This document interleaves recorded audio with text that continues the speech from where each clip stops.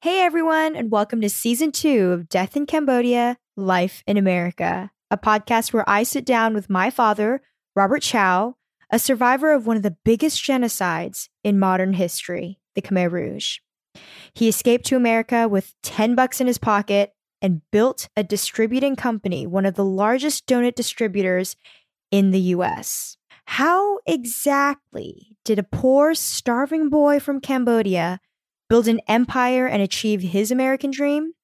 I'm Dorothy, his daughter, and your host for today's episode. Let's dive in.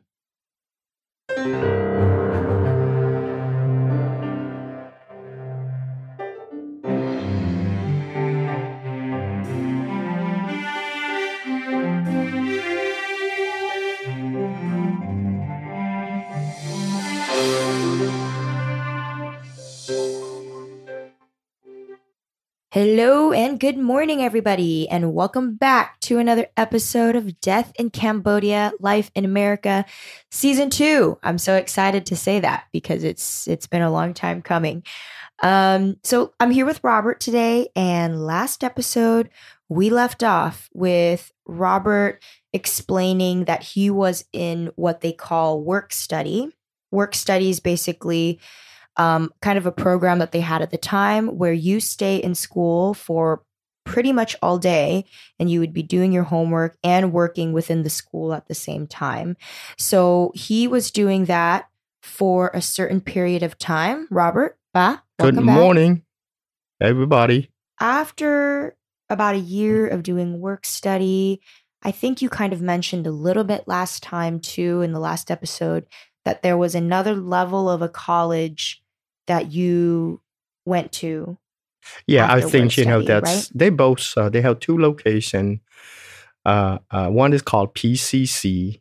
That's a smaller one. I think there's a smaller campus, and the other one called Sylvania. That's a bigger campus. And everybody, most of the refugees at the time were shooting for going towards four-year college, or not really. Not really. In my group, I met a lot of, refugee, but most is from Vietnam. Not too many from Cambodia. I think most of the Cambodian refugee my age at that time was try to, get a job right away and work. So it probably just a few people that stay in 2-year program. Maybe only 2 or 3 people. Why do you think that you wanted to stay in school versus everybody else wanting to get a job? I realized when I came to the United States, like I mentioned earlier, I got a job not right away, but in Jeffco. I had a tough time. Even from the first day that I stepped into Bill Hoffman's house, right? It's just hard to express, to communicate. So if I realized this is very important in my life, I'm still young. I think this is the first goal I want to achieve. And at that time too, they were going to be paying for your education anyway, so why not take advantage, right? Yeah, that's helped too. I think because I think the state that have quite a bit on the education for the people that really want to go to school, right, to get education. So it helped because I don't have to go to work outside of the school. And I think then after 1 year. I know a little bit of English. I can, communicate with people, and then quite a bit. Not the big word, but simple daily life. Simple daily life, yeah. And so I made a few friends. Was your idea at that time like, I'm going to get a degree going to this school, or was it more just like, I'm going to continue until I just improve my English better? No, I think, I think every single one, refugee, that include me, the whole purpose is to learn the language and get a good job and get a good pay, because nobody going to hire you if you if you can't communicate, if you don't speak English. It's hard. The only job that you get is a janitor or the job that not require much language. Did you feel like learning English was hard? It was tough. Were there parts of English that you thought were like really weird in the beginning? Or I don't know. What was that language learning process like? Oh, yeah. Some things, sometimes the sound of that English word, if you familiar in a Cambodian language, it's sometimes that sound is turned to be a really horrible meaning. And am I really supposed to say this? Is this? yeah. Do you have an example? You say good morning. Everybody, when you go to a donut shop today, they say good morning. And then after they get the donut, they say, have a good day, right? Mm-hmm. And then a lot of people said, have good day, have a good day. Have a good day, that means tear your butt and sew it back. That's what it means. So I still, a lot of people that still make a joke out of that. And it was hard. It was tough, but didn't really bother me because that's what my goal. I gonna try my best to learn the language. Mm-hmm. Mm-hmm. A few of my friends, he's working for Boeing now. We were decide at that time to say, well, I think we probably gonna go with the something that use a lot of math, not English. So for right now, yeah. So I think five of us decide to go to machine technology. So what that program teaching you to run a machine shop, big machine called CNC. It's a automatic program. You have to write program, feed into the machine, and then the machine will do the job for you. At all kinds of projects, you can make any kind. So what we were talking is, hey, after we graduate this 2-year, program, and then we can go to work for Boeing. That's a big company. And that's a huge company. Yeah, that's what we all focus on. Yeah, we had fun. At this point in your life, like, what's so interesting is now you probably are learning more about the American culture. You've been around for probably 4 years now, 4 or 5 years. You're making friends. You're living in this new world. Eating hamburgers, fried chicken. Now it's not so weird to you anymore. Now it's getting a little bit more. Yeah, I kind of like it. Kind of like it. Yeah. What did you learn about life and youth and American culture at that time? American give every single one opportunity what you want become to be. What you know. So this is great. This is how I see. I learned quite a bit. We made friends with the American people, and so we ask all kinds of questions. So that's how we learn. And then they were helping us and explain to us this is America. You say whatever you want to say, and you do what you want become to be, and just do it. And that's very different from Cambodian culture. It's completely different. You cannot just say what you want to say.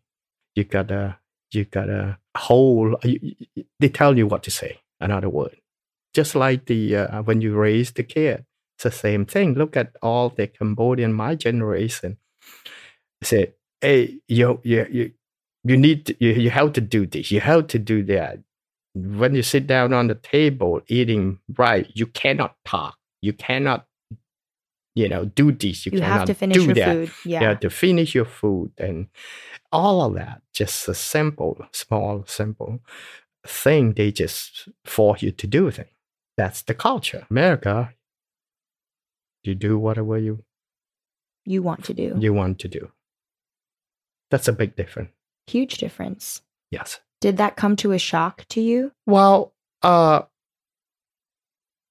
yes and no, because I was so independent when I was young. Mm-hmm. It probably a little bit different from the other people, but for me, no, because I was independent. I never lived with the parent when I was 3 or 4.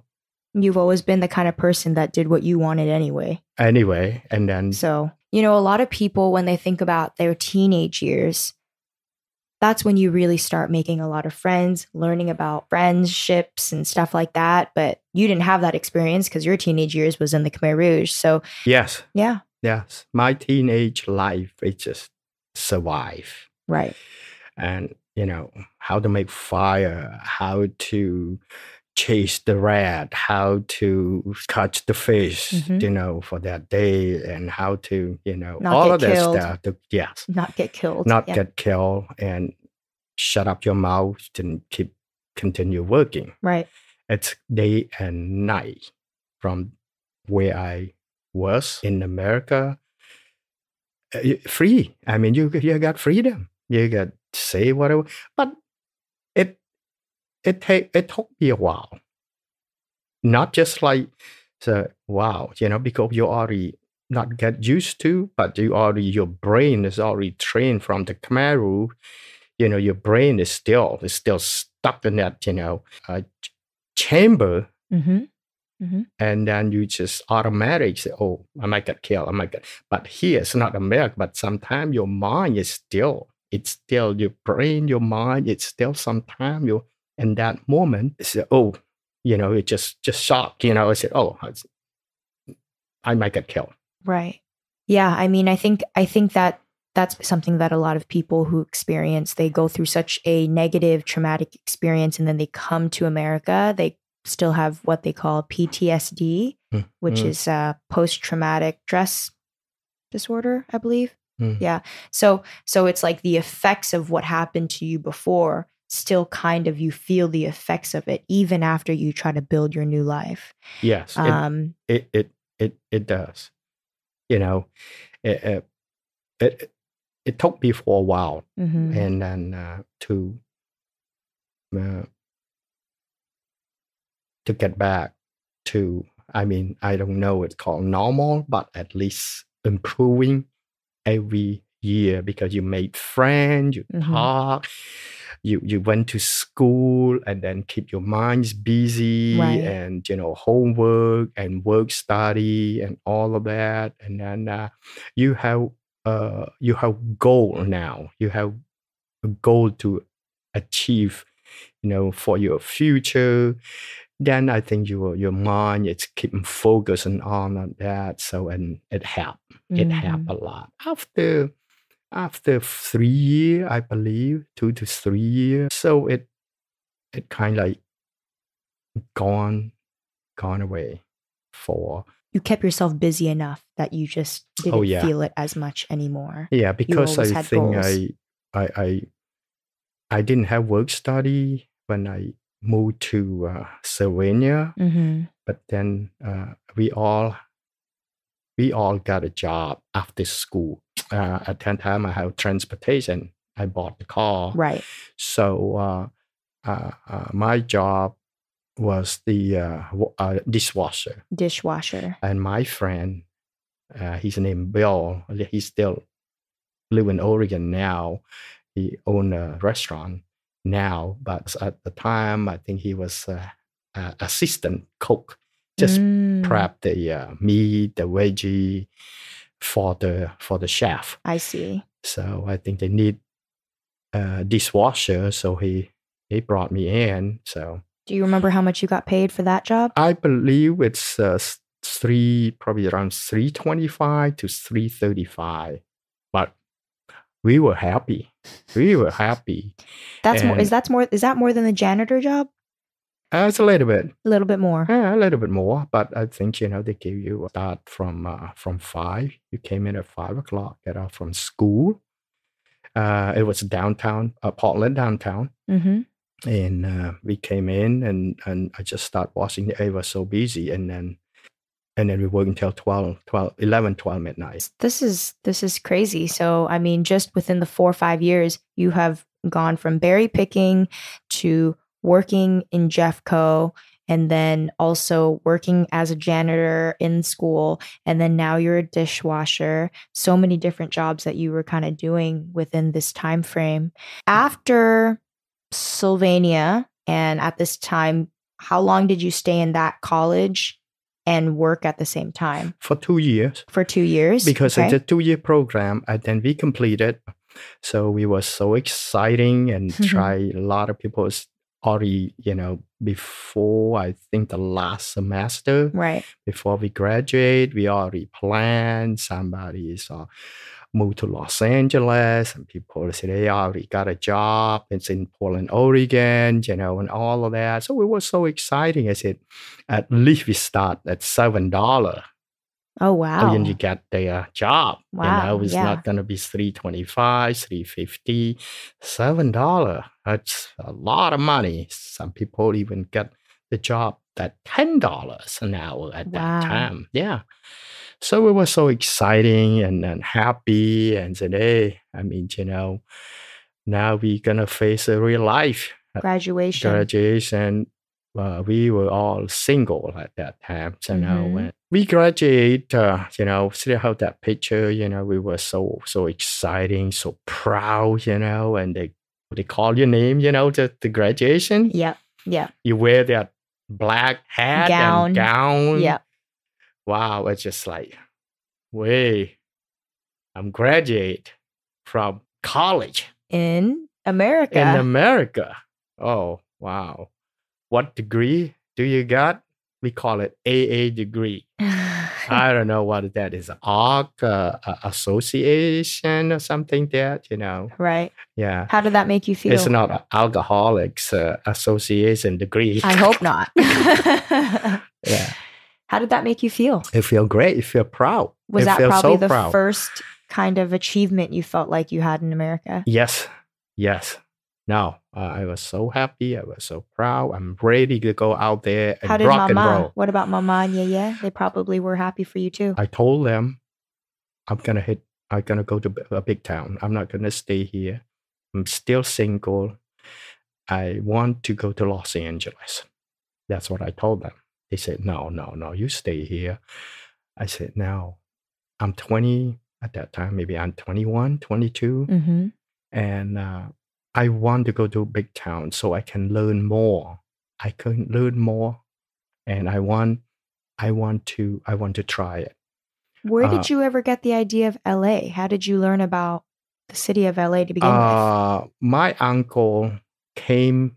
I never saw my uncle since we left. Since Khmer took over. So I thought the plan, though, was that you were going to finish your AA degree and then you guys were going to apply for a Boeing position. We did. We all did. We all did apply for Boeing. So it was exciting and all that. But, after a month, and then we got all reject. And then it was, and then we just sit there and look at each other and said, "Oh, wow!" And then we decide to move to Los Angeles. All of us just said, "Let's go to Los Angeles," because Los Angeles, it's a lot of big company that make car part, require machine shop work. But the last time I saw my uncle before the Khmer took over Cambodia, and after that they had no contact. We don't know he's still alive or dead or alive. But we found out from my dad, older sister live in Los Angeles. So yeah, and so he, after which you had no idea, but after the refugee camps, you guys went directly to Portland. He went directly to Santa Ana. Santa Ana, I see. Okay. So, wow. So you told Yaya and Mama that you want to move to LA. Yeah, I said, I'm go to LA. And then they not too happy at all. They said, no, you stay here, find a job, and we all gonna stay here. We're not gonna move to Los Angeles. I said, I will. I'll do. Give me just 1 year. If I'm not gonna make it over there, I'll come back. Because I want to go over there because I couldn't get a job here. Boeing reject everybody, so we all gonna decide to go try in LA. So we did. I think at that time, Mama and Yeye were going to stay in Portland. In Portland, yes. Without the rest of the family. Well, yes, stay in Portland. Yes. How did you get to LA? What, did you drive there? I drive there. I remember, we bought because I saved money during school and plus pick up strawberry. Right. And with Mama Yeye's help, we saved quite a bit. We saved about maybe $6,000. Yeah. Close to 65. I remember the clear reason why, because I told them I need one car, small car. So I bought a blue Toyota Corolla stick shift because that's cheap. At that time, only $5,000, close to $6,000, brand new stick shift. Yeah, Toyota Corolla, blue color. And then, have $20 in my pocket. That's all I have, $20, because that's all I have left, cash. So I hope that $20 can have enough gas to Los Angeles.